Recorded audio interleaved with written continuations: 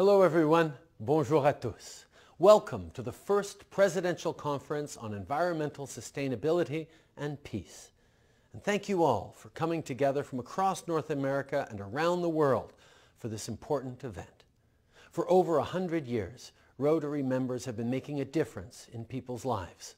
Together, you've changed the world.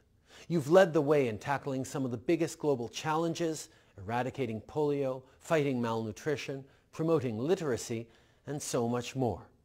And today, you've stepped up to take on the task of a generation. Climate change knows no borders, and it's going to take all of us working together to protect our planet.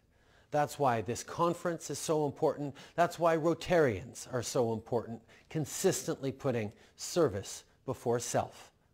So thank you for being here and for taking action. In the months and years ahead, you can count on Canada.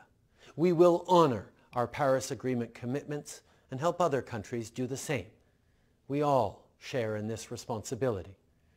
Et je suis confiant qu'ensemble, on peut rendre notre planète plus propre et plus saine pour les générations à venir. Have a motivating and productive conference. Thank you all so much.